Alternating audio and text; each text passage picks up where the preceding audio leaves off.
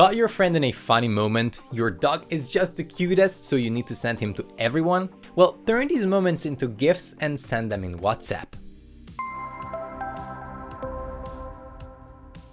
Hey everyone, I'm Dom from Wondershare UniConverter. I'm sure you're familiar with GIFs on WhatsApp. I mean, duh!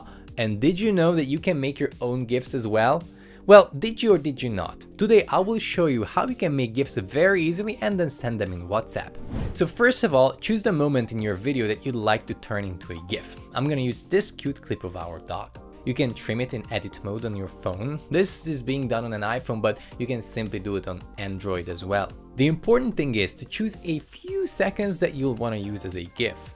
The next step is to convert this video into GIF. To do this, transfer your video file to your computer. From iPhone to Mac, it's very simple, just airdrop it, but you can also use Google Drive. If the file is small enough, you can use email or any other transfer sites. Since we're talking about small file sizes, this shouldn't take very long with any of the methods. Now grab the UniConverter from videoconverter.wondershare.com and then open it up. Within the tools menu here on the left side, find the GIF maker and then click on it. With this tool, you can convert a video to a GIF animation, and that's exactly what we need. So import your video clip. On the right side here, you can choose the resolution, which doesn't have to be very high. The default setting is actually just perfect, but you can go lower or higher if that's what you need. Down here, you can do further trimming to your GIF, but since you had already trimmed it before converting, this step can be skipped, and then click on export. So now that you have your GIF, the next step is to get it back onto your phone. You can just use one of the methods from before, only that the other way around, of course. Then open WhatsApp on your phone. Tap on the plus icon to send an image like you usually do. From your gallery, choose your GIF.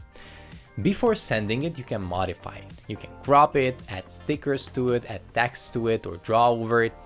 And you also have the option to trim it one last time, but then just send it. Now, after sending it, tap into this sticker icon here to access your GIF library. With your GIF library, if you go to the resends, you'll find the GIF that you've just sent. Now, tap and hold on it until this menu comes up, and then tap on Add to Favorites. Your newly created GIF will move into your Favorites GIFs menu, so you can access it easily anytime. Simple enough?